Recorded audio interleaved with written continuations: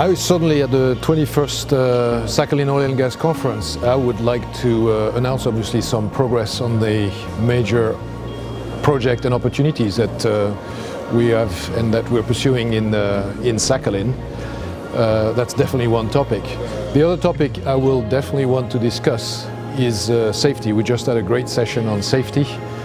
It's a topic that we need to keep talking about, and I look forward to hearing from the people I was talking with today on the progress that they've achieved and new insight that they got.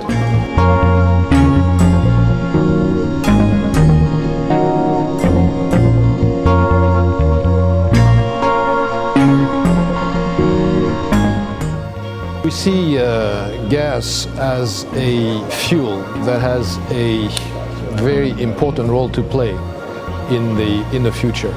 We see it as something that will complement renewables.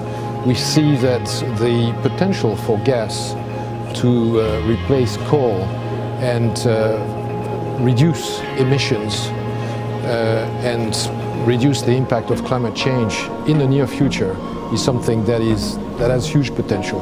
So that's where we have, and I have personally a bit of passion for that.